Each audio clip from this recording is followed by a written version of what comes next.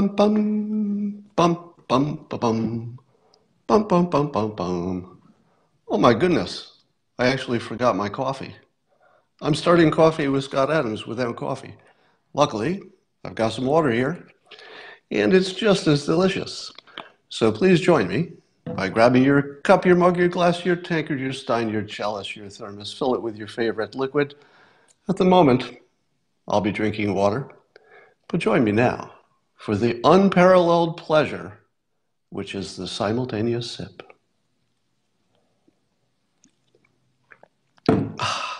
That's just water. I hope you've got something better than water. Well, today is a very special day, a very amazing day. If you've been following the saga of my Don Quixote attempts to slay the hoax called the Fine People Charlottesville hoax, you know that this week, success. Now, I didn't do it alone, and I'll name some names later, but this is an amazing day. Now, for those of you who need some catch up, the Fine People hoax was one of the biggest hoaxes ever perpetrated on this country that wasn't the Russia collusion hoax. It's the same importance because it really ripped at the soul of the nation, as Biden correctly said, but it was a hoax. And this week, major media entities have accepted that. I'll get to that in a moment. So the hoax was this, precisely. For 2 years, both Democrats, including now several Democrat candidates for president, as well as the press and the pundits, have been saying on the air for, 2 years straight, that the president, and here's the hoax, called white nationalists and neo-Nazis marching in Charlottesville, quote, fine people. Now, what he actually said, because they always cut off the part where he said at the same time, and without prompting, nobody asked him an additional question. Without prompting, he made sure he clarified his remarks at the time, back in 2016, and he said, quote, he said, quote, I'm not talking about the neo-Nazis and the white nationalists because they should be condemned totally.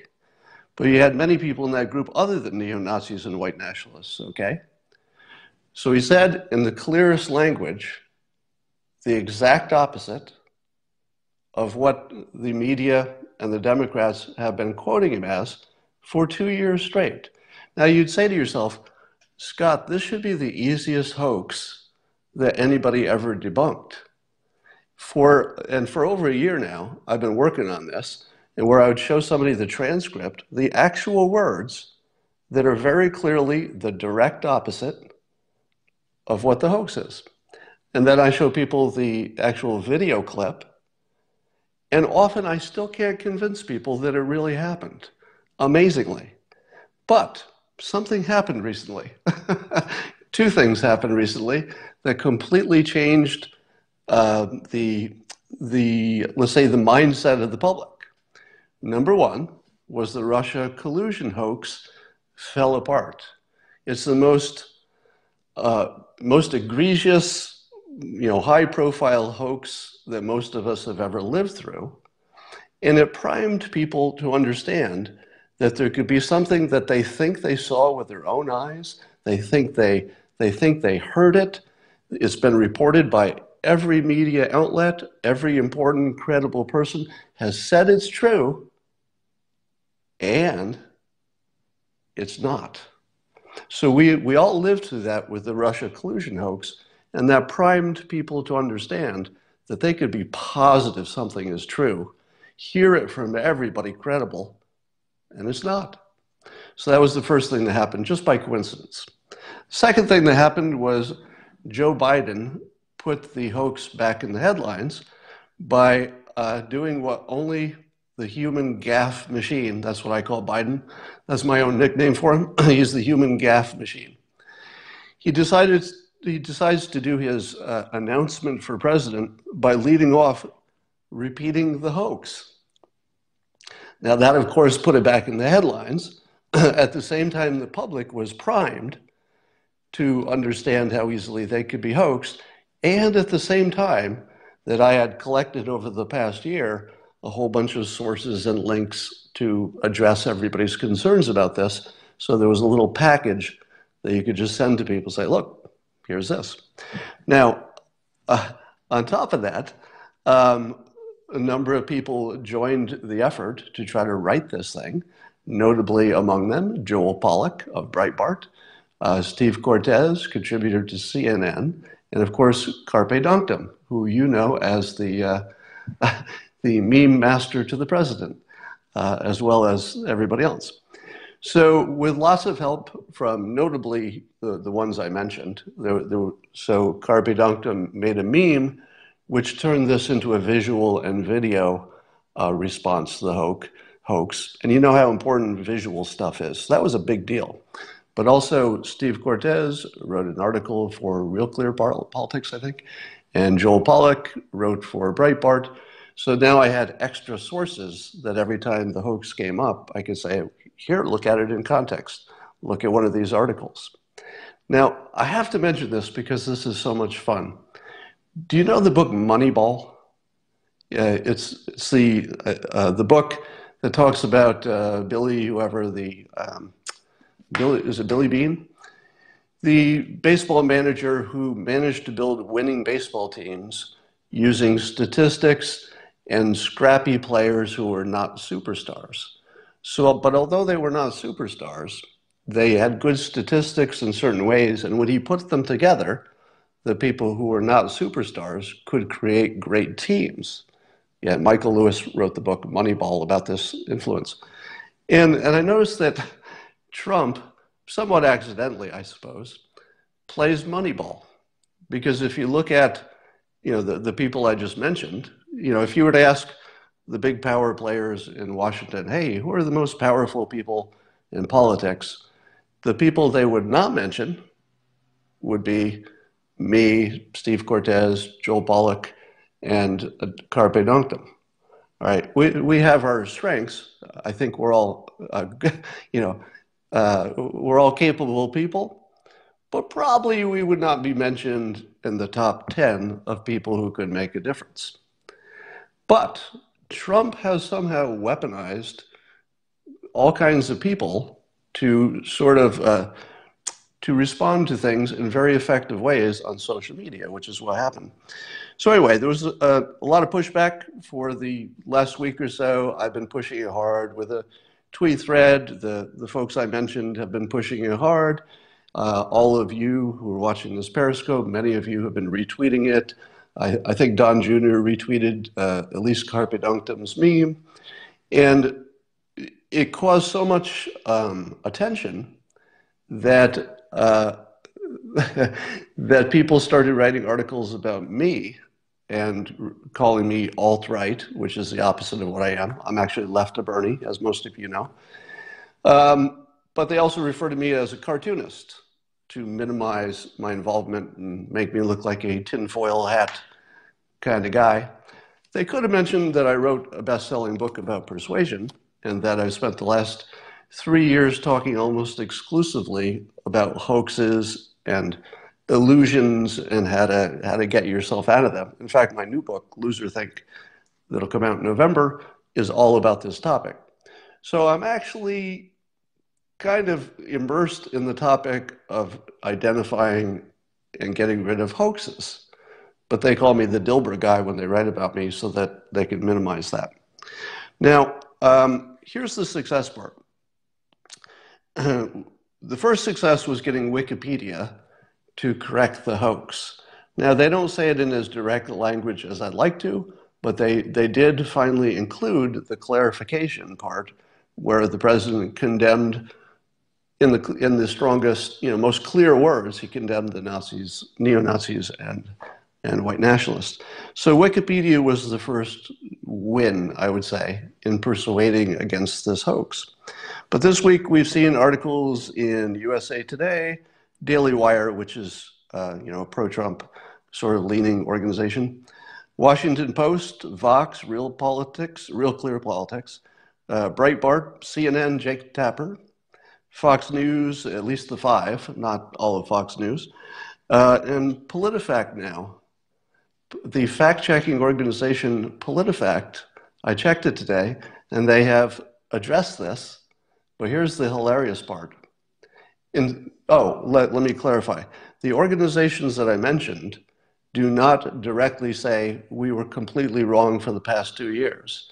Instead, they simply run the clarification, the second part of Trump's quote, so that you, the reader, can see that he clearly was excluding the racists and the neo-Nazis and the white nationalists.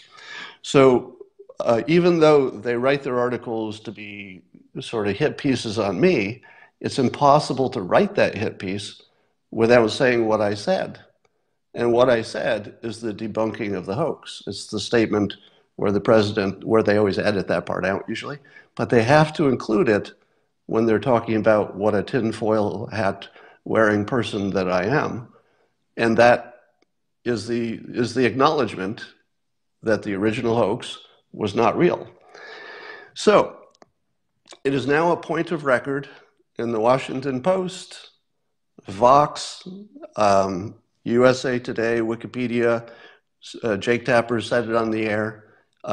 They've all said that the original hoax, and I'm being very specific here, the hoax part that had been repeated for 2 years was that the President of the United States stood in front of the public, it's hilarious when you think about it, and actually said that the neo-Nazis and white nationalists were fine people, when in fact he said directly the opposite. So now that fact has been reported correctly, and I'm claiming success with all of you, because this is a big group effort. But it looks like the fine people hoax actually died this week, because now it's a point of record that he said the opposite, and it was never the point of record before. So thanks again, Joel Pollack, Steve Cortez, Carpe Dunctum. Amazing, amazing work. Now, it gets more fun. We're not done yet. If you've noticed, everybody who has at least acknowledged that the president said the opposite of what has been reported for 2 years, they acknowledge that, but do they say, well, we were wrong and we've said it wrong for 2 years? Of course not. You've seen almost everybody who was on the wrong side of this hoax revert to cognitive dissonance. Now, cognitive dissonance is easy to spot once you know what to look for. And it usually involves a hallucination, something that's not in evidence that only they can see. And you've seen it in the following words. The people who are backing up from the hoax, okay, he did not call the neo-Nazis and white nationalists fine people. Okay, he said exactly the opposite and condemned them at that very same time. Okay, the hoax is not real, but they will always back up to a lower level offense. And they'll say, why were those other people, those fine people that the president mentioned, why were they marching with the neo-Nazis? Why were they protesting alongside? Those are the two words you'll see the most. And so commonly, it looks like they coordinated. I don't think they did, but it looks like they all just hit on the same new hallucination. Now, here's what the hallucination part is. There is no reporting that there were people who were not actually with those groups who were physically marching with them. There's no reporting, nothing in evidence that would suggest that they were protesting alongside them.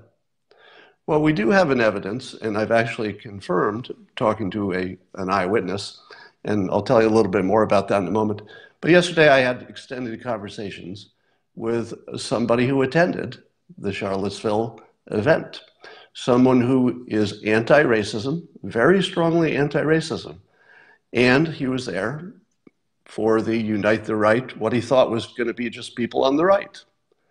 Hard to believe, right? Here's the fun part. He's Jewish. I'll just let you process that for a moment. All right?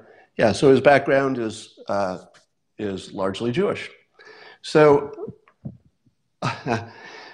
Now, I'll tell you more about him in a moment, but the first thing I want to tell you is that, so he described what it was like. Apparently, when he showed up, which was the published start time, what he saw was chaos. Even before the official start time, the stuff was going down. There was mayhem, there were people everywhere. So although there were marchers who were organized at one part, I'm not even sure he saw them. There were just lots of people doing lots of things. And they weren't all wearing costumes. You couldn't tell that they were all, the neo-Nazis who dressed the same way. That was just some of the people there. There were also Antifa, that you could probably tell who was more likely to be in that by the way they dressed, etc. But there were a whole bunch of people just wearing normal, what I'll call Republican clothes. Does anybody know what they were thinking or why they were there? They do not. So, so when you see that the people who are selling the hoax for the past year have backed up to a safer position, they think, by saying, all right, but if you showed up for a Nazi event, something that was billed as a Unite the Right racist event, aren't you kind of a racist? Because you're sort of marching with them and alongside them. These two things are not in evidence. This is not news. This is people turning a question into a fact and hoping you don't notice. The question is, why were people there and what were they thinking? The answer is, nobody really knows, all right? Here's the thing that the news, who is still trying to sell the weakened version of this hoax, here's what they're trying to sell you right now. They're trying to sell you that if you took any group of 100 Americans who were in the same place, doesn't matter why, could be attending a concert, they could be in college, they could be attending a protest of this one or any other kind. If you take 100 people, Americans, do they all have the same opinions? They do not. Any group of 100 Americans are going to have opinions all over the place. Now, they might mostly have the same opinion. If a whole bunch of people go to a Taylor Swift concert and you were to ask them, why are you here? Well, most of them would say, I like Taylor Swift. I like music. But a whole bunch of them would say, I just came because my girlfriend likes this person. Some would say, I don't know, my friend had tickets, I was in town, we didn't have anything to do, I'm not even a fan. Some would say, I just needed to get out of the house, I got a babysitter, there was nothing else happening, so I came here. The truth is, it's a lie to say that there were two opinions in Charlottesville. The two opinions being, we're a bunch of racists or we're protesting the racists. Any group of 100 people is going to have a lot of people thinking a lot of things. That's what the president said, in essence. Let me give you some examples. Did you know that there was a clergy group in attendance at Charlottesville at the protests? Why was the clergy there? Well, the clergy was there for their own reasons. They were not the racists. They were not the counter-protesters, at least not in the physical sense. They were there to lend some kind of good vibe, some calm, maybe bring a little godliness to the situation. They were there for their own reasons. If I had asked you, was there a group of clergy at the event? You wouldn't know. But it's America, folks. You put 100 people anywhere for any reason, and they're going to have all kinds of different motivations. There were a lot of locals that came, which I'll say a little bit more about. What were the locals thinking? What side were they on? It's not in evidence. There's no reporting on that. We don't know. How many were there? We don't know that were locals. My favorite example was, and I think some of you know this, there was at least one black guy who went there on the side of keeping the statues. He was kind of with a free speech group. So they were very much not with the Nazis, and they were very much not with the white nationalists. And he was literally a black guy who knew exactly what the event was, and he came because he had his own reasons. Now, I was laughing to myself earlier as I was thinking about this, because how do you explain that? Was it a prank? I could see his friends saying, hey, Bob, you want to join us at an event? And Bob says, what kind of event? It doesn't matter. It's just people are going to wear costumes and there's going to be a march. And the black guy goes, oh, sounds fun. I'll go. And then it turns out it's a prank because it's a neo-Nazi march. The point is, that didn't happen. I just think it would be funny to think about it. The point is, 100 people have a lot of different reasons for why they're doing anything. And if you think that you can get in their heads and you can understand all of those other people and all of their complicated thoughts, that is purely imaginary. We can't do that. Let me put it to you this way. If I had been a local person and I lived in Charlottesville and I was trying to figure out what to do that night for entertainment. Let's say I called my friend and I say, hey, I'm bored. What do you want to do? And the friend says, I'm thinking of going to a movie. You want to go? And I think, I love movies. Yeah, that's a pretty good idea. But let me get back to you because I think I can get a better deal. So I call my other friend and say, hey, what are you doing? The other friend says, oh, we're going to go out to dinner with some friends, have some drinks. Do you want to come? And I think, that sounds great. I love going out to dinner. I love having drinks. That's even better than the movie. I'm in. But wait a minute, I can't confirm. Let me get back to you because you're still looking for a better deal. So you call your third friend and you say, hey, what are you doing tonight? Your third friend says, you won't believe this. Walking distance from my house, Antifa and a bunch of neo-Nazis are going to beat each other with sticks and blunt forces. And I'm going to go watch. You want to come? And I'm going to say to myself, want to come? Are you freaking kidding me? Are you telling me that the two groups I hate more than any in the world, Antifa and racists, are going to actually meet in a public place where I can watch and they will beat themselves senseless with sticks? Are you freaking kidding me? You couldn't keep me from going to that thing. But I say, wait a minute, a second thought. It sounds dangerous. Isn't it going to be dangerous? And the friend says, no, here's the best part. The police are going to be there in force, but the only thing they're going to do is keep the audience from getting hurt.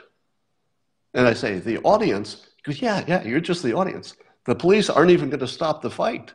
They're just going to make sure you don't get hurt while you're watching it. And I'm like, let me go to this event. So here's my point. I'm just joking. But in truth, watching ISIS, I call Antifa ISIS. Let me give you some context for that. ISIS is famous for blowing up the monuments of the territory that they capture. So if it's some other religious group's monument and statue, they blow it up.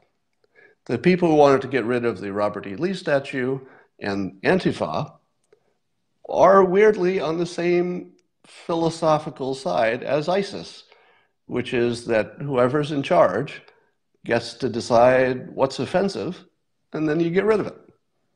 So in the same way that Antifa is sort of like the JV for ISIS, ISIS is terrible and they behead people. They're just the worst. But Antifa comes with masks like ISIS.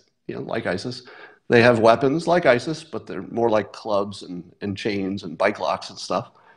And they want to get rid of monuments that are offensive. And by the way, I agree that the monuments are offensive. I told you I'm left to Bernie. I'm anti-Confederate monument, and I'm well documented for that. But you can't get past the fact that it's also ISIS's philosophy that the winning side gets to decide what's offensive, and they'll get rid of any historical references to other monuments. So you've got Antifa, which is like a weak form of ISIS, and they're going to have a fight in a public place against neo-Nazis who, as bad as they are, and they're murderous, terrible scum of the earth, but even they're not as bad as the actual Hitler, Nazis, and the Holocaust. Maybe they'd like to be, so they're maybe just as bad in principle, but they're still the JV to the actual Hitler Nazis. So watching those two groups, the JV of ISIS with clubs beating each other to death with the JV of the Nazis, that's just a good time. If you could watch that, I would do pay-per-view to watch that, and I would watch it every weekend. But that's just me. My point is, a lot of people have a lot of different reasons for doing anything. And if you assume that the people there were either with the Nazis or with Antifa, that's just a false prison of two ideas, which Greg Gutfeld often mentions on The Five. So, but here's the kill shot. Are you ready for it? Here's the kill shot. It doesn't matter who was there. All that matters to the central question of what the president said and did about this event is what he reasonably assumed was true about that event. Because we can't check who was there. We don't know what they were thinking. Nobody did a survey. Nobody did a poll. No major news organization has done a deep dive to find people who were there and interview them. Nobody knew at the time who was there when the president made his comments. He didn't know exactly the composition of the crowd. Obviously, people knew the main players, but nobody knew the exact composition of the crowd. Today, nobody knows the composition of that crowd. Nothing changed. It was ambiguous then. It's ambiguous now. Now, the most reasonable assumption that a person could make about the nature of the crowd is if you knew that it was a protest for and against a Robert E. Lee statue, a Confederate statue, the most reasonable assumption anybody could make is that there was a diverse group with all kinds of different opinions, because that's America. Every group of big people in America have diverse opinions. You can't find an exception to that, all right? It's the most normal thing in America. So you'll notice that the people were still trying to cling to some, well, we were right, but in a completely different way. They're trying to make their case by looking at the facts of what happened while not having the facts of what happened. And they're doing it with the question method, where they say, well, but why would anybody go to this event? The president made the most reasonable assumption you could make, that it was a diverse group and they probably had all kinds of opinions, and almost certainly, and I would say this is a certainty with that many people, there were a few people there, at least some people who were not racist, who wanted to keep the statues. That is the most reasonable, common, normal, supportable assumption that any president or any person ever made. All right? And the press is trying to turn that into, yeah, but they were marching with or protesting alongside. So they're using these words to turn something fairly innocent into something very, very evil. And those words are not in evidence. There's no alongside reporting. There's no marching with reporting from that day. All right. And I also know from my eyewitness that day that there were many people in normal clothing. So if you were there and you were looking at pictures, if you were looking at pictures or you attended, even you couldn't tell who was thinking what or why they were there. Their clothes didn't give it away. And it's not like everybody was holding a sign. You don't know what they were thinking. All right. Let me tell you about this one fine person that I did talk to at length. I'm going to keep this person's identity anonymous by mutual decision. I wouldn't, even if he wanted to go public, I would advise against it because it's a dangerous place. I talked to him at length. I know his real name. I have seen his real picture. I've checked his social media existence to find out that he's not a hoax. He's a real person. And I asked this person all of the questions that you would have asked him. Now, remember, he's got a Jewish background. So that's the first thing you need to know. So clearly, he's not with the neo-Nazis who were chanting anti-Semitic things. That part we can know for sure. All right? But here are some of the questions and answers that I had. I asked him how he could have looked at the advertisements for the event, the posters, and not known that this was a racist organized event. And we had this weird Yanni and Laurel moment, which now you all understand how people can look at exactly the same thing and see completely different things looking at exactly the same thing. And so I had that Yanni and Laurel moment over the poster. I said, look at this poster. How is it not obvious that this is a racist event? And I said, look at these little images of the eagles. There's like some little, Nazi-looking eagles with some kind of a, breastplate or something. And I said, isn't that obvious that it's sort of suggested by, there wasn't a swastika on it, but it seems suggestive of Nazi imagery. And he said, all I see is an American eagle. And I said, come on, that's not just an ordinary American eagle. This is very much like you would expect if you saw a movie about the Nazis, but it wasn't really the Nazis and they made up their own iconography. It would sort of look like that, wouldn't it? And he sends me an image of an American eagle with an angry look and holding a bunch of arrows in one hand and something else in the other hand. And I looked at it and I thought, yeah, I could see it. The irregular American eagle has many forms, and this other thing was an eagle.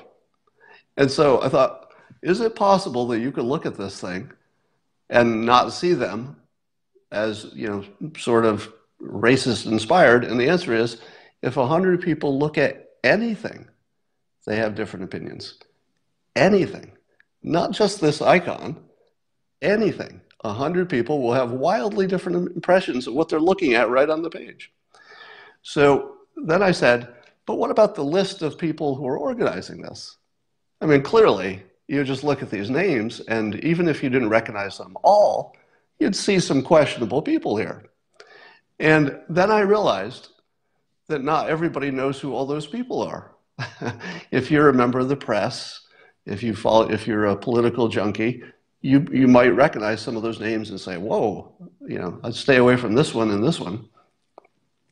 But if you only recognize one name on the list, and that was his case, he recognized one of the names on the list and knew that person was a speaker who was going to be a racist. But he's a free speech extremist, as many people are. And by that I mean, he would not avoid a place that had people talking that he violently disagrees with, because it was an event in which everybody would be having their own opinion, he assumed. And he thought it said unite the right, so he thought, well, it's going to be normal people and some terrible people, but it'll be people of all kinds on the right. Now, personally, that poster would have kept me from going. But I have confirmed with one person that I consider reasonable that there was a Yanni Laurel thing, and it just wasn't obvious that that the organizers and that the primary identity of this thing would be full-on racist. Then I asked the question that you're wondering, which is, when he got there, when it was more obvious what was going on, why didn't he immediately turn and leave? That's a pretty reasonable question, right? You've got a Jewish background, you show up at this event, tiki torch guys are saying anti-Semitic things, why don't you turn and leave right away? And the answer is that it was already chaos at the starting bell. In other words, if you showed up on time, as he did, at the starting time, it was already just a mess. There's just people doing all kinds of things in different places, people running around. There was the press, the clergy, the two sides. You couldn't necessarily tell every time who was on what side, because people were wearing their regular clothes in most cases. And then he did leave fairly quickly. So there's your obvious answer, that when people showed up, that the stuff had already gone down. It was already a fog of war, and they kind of did leave pretty quickly because there wasn't much reason to stay around. All right, let me summarize this. I'm going to give you the best response to the hoax, from the position of, let's say, the President of the United States. So if I were president and I were in the situation and I saw this hoax dissolving, and I just watched the Russia collusion hoax completely dissolve, at least for reasonable people, it completely dissolved. Here's how I would respond. And so this will be a little lesson in persuasion. And I would do it in roughly this order. So the order that I say these things is going to be as important as the things that I say, all right? So take care to look at the order that I'm saying them. This is what I would say. I wrote it down so I'd remember it. I would start out by saying that the press, a lot of the press, the ones I mentioned, including PolitiFact and Wikipedia, maybe leave out Wikipedia, but certainly PolitiFact, have confirmed that the Fine People hoax was fake news. So I would start right out in saying that the media has now confirmed that it was fake news. And what I mean by that is that they've now started reporting the second part of the president's quote, in which he clearly said the opposite of what had been reported for 2 years. So I think you can make that claim, and that it's supportable because there are enough video clips and articles that have been written to say that the media now recognizes that was a hoax. Now, if that makes the media argue about that point, they will accidentally confirm the point in the process of arguing it. That's why you say it first. You put that provocative thought out there that is, first of all, completely supportable, because now you've got a lot of points that you can point to and links, etc. Then I would mention that the Democratic candidates, especially the human gaffe machine Joe Biden, continue to spread this hoax that has been debunked by the media, debunked by PolitiFact, and debunked by everybody who was paying attention. And then I would go right to the heart of it. This is the kill shot. So this is the important part. If you don't remember anything else I say, just remember this next sentence. It's the kill shot for the hoax. No one knew at the time, and no one knows now, exactly who attended the event. Do you feel the power of that? I'm going to read it again. No one knew at the time, and no one knows now, exactly who attended the event. That's the end of it. That's the end of the conversation.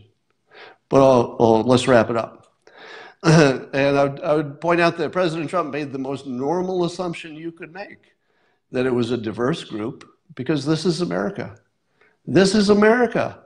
You put 100 Americans in one place, don't expect the same opinion. Don't expect that.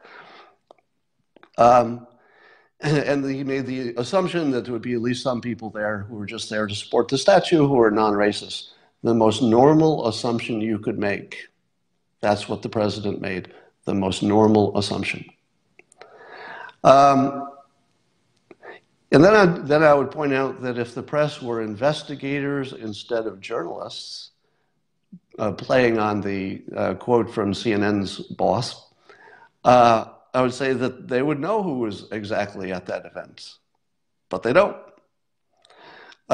Instead, because they didn't investigate, they're just journalists, they've retreated to pure imagination, in which they imagined that all the protesters were marching together. That didn't happen. It's just it's the next version of fake news to protect themselves from the shame of promoting horrible fake news for 2 years on top of the Russia collusion hoax. You could point out that the event was chaos from the start, and all we know for sure is that there were a lot of people with different opinions in the same zip code at the same time, which is very different from marching together. That's worth noting. And then I would say that I would finish by stating again this fact, and I will add one thing to it to make it more powerful. And if I were, let's say, a spokesperson, I'd say, as the president said after Charlottesville, and I would go back to his original quote, he condemns totally the neo-Nazis and white nationalists. So reminding people that he said that in direct language at the time, and then add this. in the interest of absolute clarity and completeness, if anyone was literally marching with that crowd, he condemns them as well. Why not? Why not just go ahead and say, yeah, if in the interest of completeness, if anybody was marching with that crowd, I condemn them as well. Now, people are still going to say, why did it take you so long? But if that's all they have left, the hoax is dead. So the main hoax is completely dead. The media has now run the second part of the quote, which is the hoax killer, that he said the opposite of what they've been reporting. Now they've retreated to marching with, or why did anybody attend, or were they protesting alongside. Those are imaginary. There's no evidence of that. There was evidence of chaos. There was evidence that people were in the same zip code. If they're Americans, they were there for all kinds of different reasons. The president made the most reasonable assumption you could make, that people were there for different reasons. Nobody knows exactly the composition of the crowd. Worst case scenario, he got a fact wrong that any reasonable person would have thought was the way he said it, which is it was a diverse crowd. I believe that thanks to the completely lucky combination of events, that the Russia collusion hoax collapsed at around the same time as Biden, the human gaffe machine, tried to push the second most damaging hoax in American history, probably the second most damaging hoax after the Russia collusion, that primed the public for the first time to see the second part of the quote. And now they've all backed up to, well, but why were people even there? And the answer to that is 100 Americans, any place, are going to have different opinions. No doubt about it. All right, I'm going to end on that because I'd like to keep this to one point. And let's congratulate each other for good work. And by the way, thank you to all of you who watch this Periscope. Thank you sincerely to those who retweet anything that is on this topic. You are patriots, and you have corrected the record.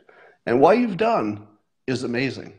So shout out again, Joel Pollack, Steve Cortez, Carpe Dunctum, all the people who helped, all the people who retweeted. You have killed the second biggest hoax in American history.